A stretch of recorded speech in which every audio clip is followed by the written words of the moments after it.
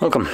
In front of me is a Google Pixel 5, and today I'll show you how to copy contacts from a SIM card to the device.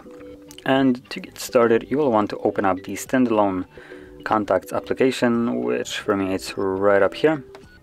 Once you open it up, I'm gonna skip signing in.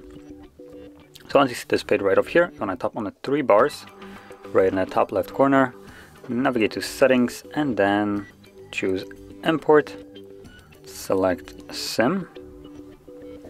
And once you do, you should see all the contacts that are on your SIM card right here. By default, they will all be selected. So if there are some contacts that you simply don't want, you can deselect them like this. There is also a chance that you will have some contacts that are already deselected and grayed out.